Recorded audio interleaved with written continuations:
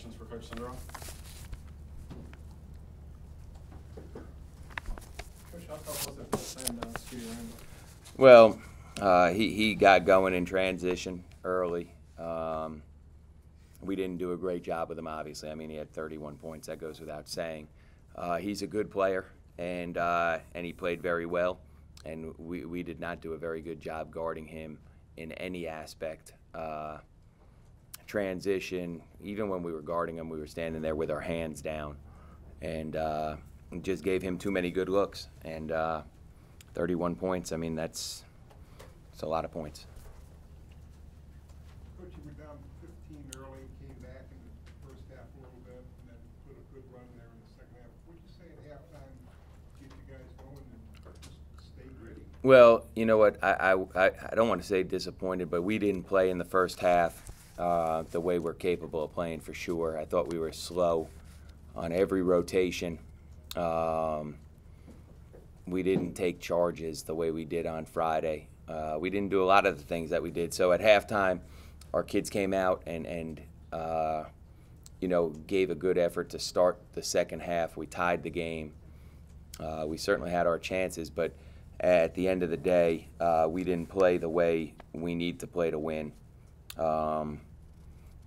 You know, we just didn't play together enough on either end of the floor. For them to shoot 52% is way too high. For us to have 21 turnovers, I mean, you can look at the stat sheet and there's not a lot that we did very well outside of offensive rebound, but we've just got to get better, and there's going to be some growing pains. It's a new team, a new season, and as good and as well as I thought we played on Friday, we were equally as poor in a lot of aspects today.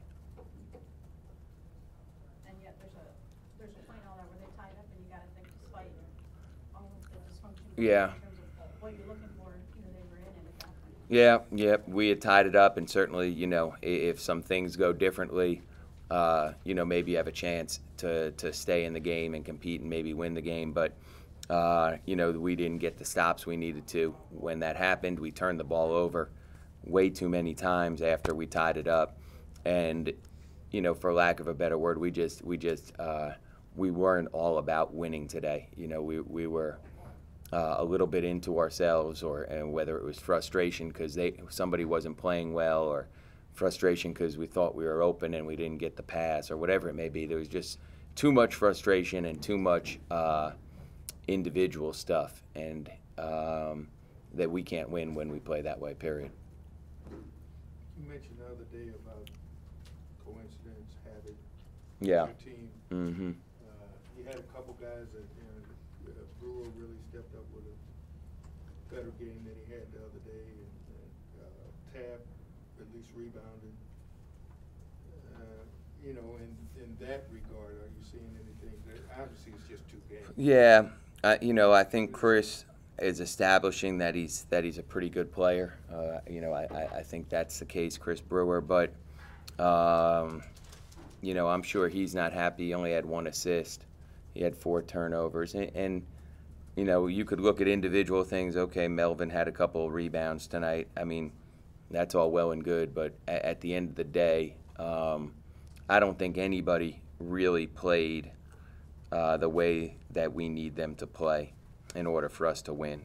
You know, and maybe I'll watch the film and I'll think differently, but on first glance of you know, digesting what went on out there, there's nobody that I'm saying, well, boy, he did great tonight, because at the end of the day, we just had too many defensive breakdowns and too much, you know, too many turnovers and too many one-on-one stuff.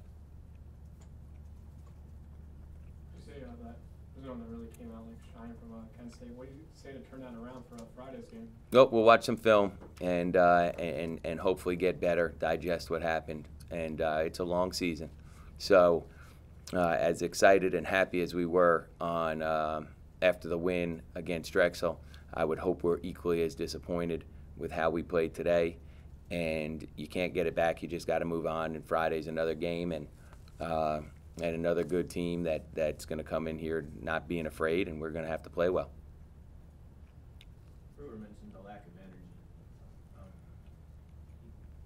bad as is playing these two teams this good this early in the year? Yeah, I'm sure that has something to do with it. That's probably a fair point. That you know, we have a new team and there's no build up or there's just no nights off for us. If you look at the schedule, and I watch everybody we play. I mean, and I just see everybody we play. It seems like wins, or if they lose, they're losing close games, and it's like, boy, you got to come ready every night, and you got to play with a high level of energy every night or every day. And today we just didn't do it. It was just too much individual stuff today. That's how I would describe it. Not enough team stuff, and too much individual stuff. Even from the seniors? Well, I mean, if you look at their stat sheet, and I don't want to point anybody out in particular, but, you know, Chris Evans had 8 turnovers, Randall had 4 turnovers.